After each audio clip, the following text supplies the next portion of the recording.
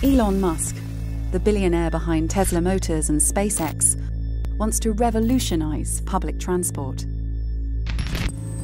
In 2017, he held an event at SpaceX's California headquarters, showcasing the latest technology for what he believes is the future of intercity travel, an entirely new transport system called hyperloop. What this is really all about is advancing the state of transportation, trying new things that have never been done before that can make an incredible difference to people's lives.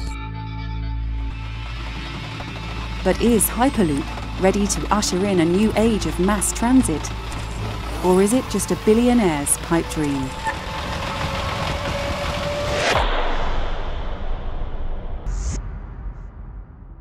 In 1829, a competition was held to find the best locomotive engine for the Liverpool and Manchester Railway in northern England. George Stephenson's rocket won first prize, posting a top speed of 38 kilometres per hour. Widely credited as the world's first steam locomotive, the rocket transformed how people travelled between cities. Almost 2 centuries on, Musk is hosting the modern-day equivalent of that competition. And teams of engineers from around the world have come to Los Angeles to compete, head-to-head. The aim is to bring Hyperloop one step closer to reality. But what exactly is Hyperloop? In simple terms, the system is made up of 2 parts: a tube, designed to generate very low air pressure, and a carriage or pod that can travel through the tube without touching the ground. To levitate, you can use either air bearings, basically blasting air to make the thing levitate like air hockey table, or you can use magnets. When you do that, you create levitation. Linear induction motors then propel the pod along the tube. You get pushed at high speed, and you will stay at high speed a long time because you don't have friction from the ground, and you're in a vacuum, you don't have very low friction from the air, so you can just cruise for miles. The fastest trains in the world can travel at speeds approaching 600 kilometers per hour. But even those that levitate are limited by air resistance. Today, the teams have their chance to run their prototype pods inside SpaceX's very own vacuum tube. We just saw a pod traveling at 100 kilometers per hour. We think we can go above that, but we'll have to prove it later.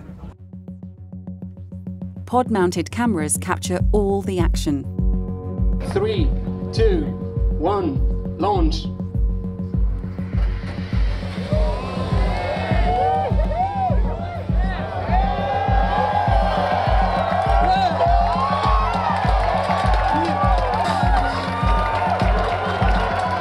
Congratulations to the war team. That pod just went 324 kilometers an hour, over 200 miles an hour.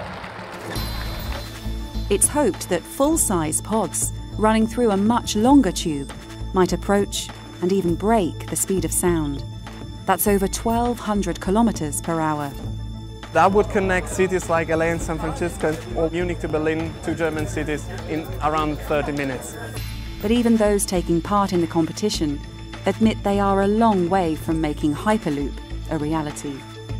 The civil engineering part of it has to be able to be solved to a point where you can deploy a Hyperloop tube across a state for 1,000 kilometers. You need to solve a lot of engineering challenges ahead, like energy and terminal challenges, and the cost, of course. And beyond the financial and engineering challenges involved, safety is a key concern. If people are ever going to travel in this, it needs to be absolutely and completely safe. Traveling at 700 miles per hour is inherently dangerous. In the face of such overwhelming obstacles, some argue that Hyperloop is destined to remain a billionaire's pipe dream. Even so, a project of this nature may well produce unintended benefits in design and engineering that could help shape our future.